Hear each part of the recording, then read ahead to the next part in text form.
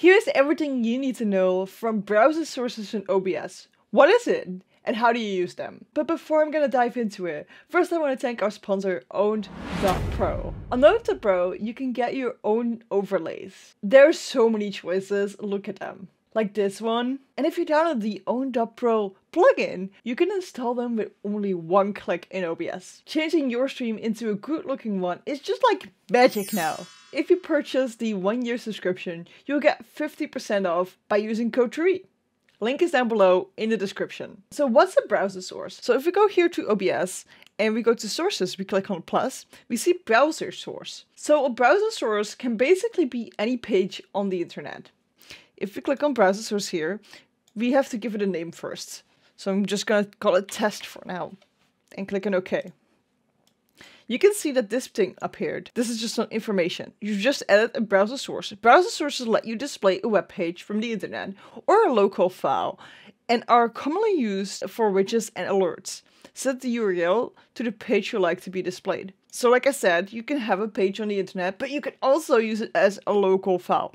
If you do that, you click on local file here and you can browse to a local file. For example, this YouTube image. And if you click on that, remove this and click on OK, you can see that it's displayed. It doesn't seem to be displaying the transparency. I would not recommend doing it for an image like this, as you can also use image or media source, which work better for an image. So we're going back to the properties. If you make a mistake, you can always right click and go to properties. Let's not pick a local file. So I'm going to remove this one, local file, and we can paste the URL here. So for example, if you want Twitch alerts or YouTube alerts, you can have a bot like Stream Elements and have an alert source in here. So you can put the link in here. You can put this on 1920 times 1080 to make it full screen. But we can also put just any page in there. So for example, we can put our YouTube page in there. We just copy this page URL, go here and paste it here. There's some more settings here, which is the width and the height. You want that on 1920 times 1080. We can remove this custom CSS. This is if you can code, you can put things in here, but I can't code, so I leave that empty. Then you can use a custom frame rate, for example, 30 or 60 FPS, and you can control the audio via OBS.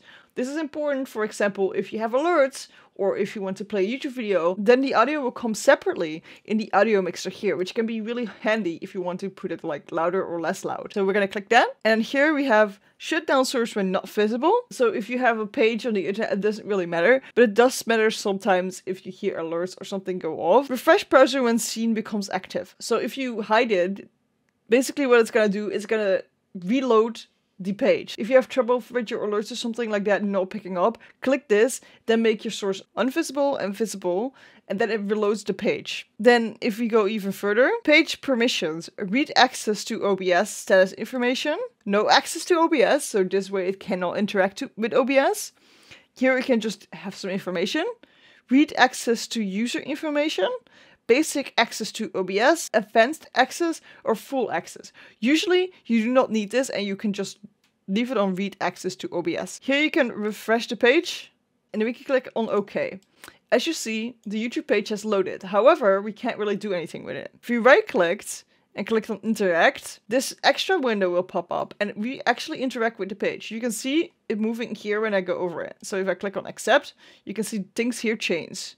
And I can actually pause things. You cannot do this in this screen, in this preview of OBS, but only in this thing that popped up. So if we go to a video now, and I click on a video, you can see that my video starts playing. And you can see it starts playing here too. We don't hear it right now because I'm not recording this audio, but you can see that in OBS, here in test, because this is how we call the browser source, test, we can see that this starts playing. And we can have it less loud or louder. Okay, so we have this playing now, but we don't hear it ourselves. We only let it go to the stream. So to fix this, we right click and go to advanced properties. Then we have here monitor off. This means that you do not hear it in your headphones.